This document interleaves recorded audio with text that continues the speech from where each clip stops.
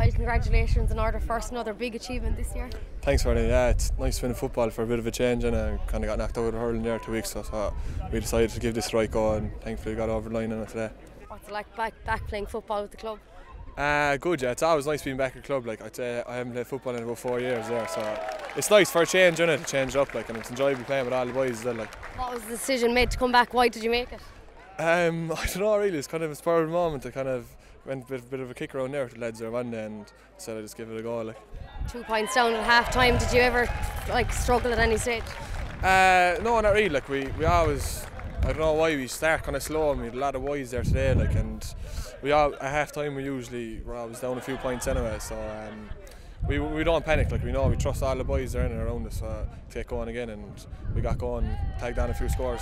What was the weather like out there? One stage it was really hot. Did it sun in your eyes or anything? No, I think the sun was kind of going across the field, like, but it was very warm now. Yeah, there's a lot of sweating going on above there. Goal chance you'd want above the other end? I had a few, but I'm not renowned for the kicking skills, so usually just run in and hand pass it off to someone else.